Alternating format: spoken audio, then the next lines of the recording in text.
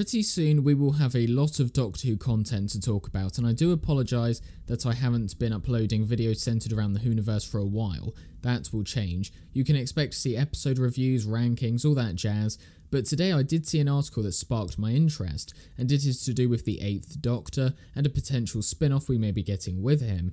Now, I am a fan of the TV movie. It is not perfect by any stretch of the imagination, but it is definitely a comfort watch. The soundtrack is fire though, some of the best music ever. In a dream, listen to it now, you won't regret it. Paul McGann deserves at least a couple of seasons with him being the 8th Doctor again, going on all these adventures, but without further ado, let's get into the article. Paul McGann set to make comeback as the 8th Doctor in new Doctor Who spin-off series. Doctor Who returns later this month with 3 specials celebrating the 60th anniversary, with David Tennant back as the Doctor and Catherine Tate as Donna Noble, and now Paul McGann is set to make his comeback too. Paul McGann is set to make a comeback as the 8th Doctor in a new Doctor Who spin-off series. The 63-year-old actor had the keys to the TARDIS for the 1996 television film, a co-production between BBC Worldwide and Universal Studios, which was an attempt to revive the sci-fi show after it was cancelled in 1989. His incarnation of the Time Lord has built up a loyal fan base since, due to the audio adventures he has voiced. He has had just 2 TV appearances in the 50th anniversary special and a cameo in Jodie Whittaker's final outing, The Power of the Doctor. The show is about to enter a new era with Russell T Davies, the man who rebooted it in 2005, at the helm, and Disney co-producing with the BBC, and spin-offs are being planned to increase the Whoniverse.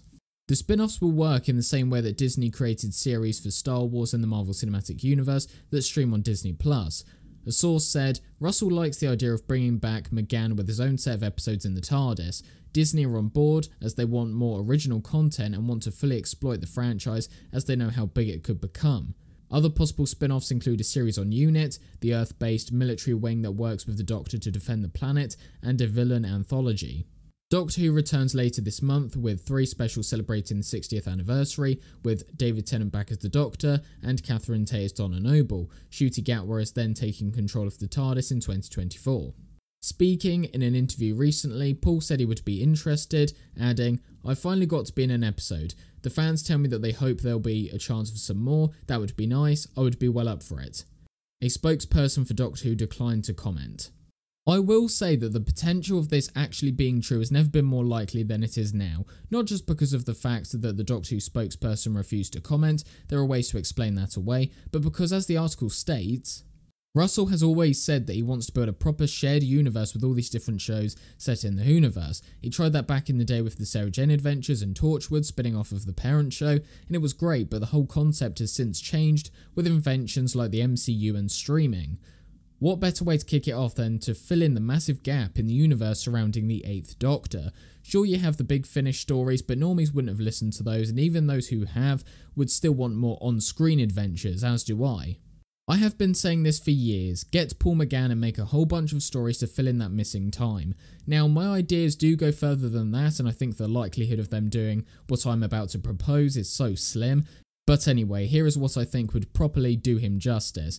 Get 90s television equipment and film it as if it was made way back then, and in the scripts include all the corny tropes that we bash on today. I know they will probably just use modern cameras and effects, and it ain't the end of the world, but in my opinion what I just proposed would make it 10 times better. Tell me what you think about this in the comment section down below. Don't forget to like, share and subscribe, and I'll see you guys in the next one. Take care.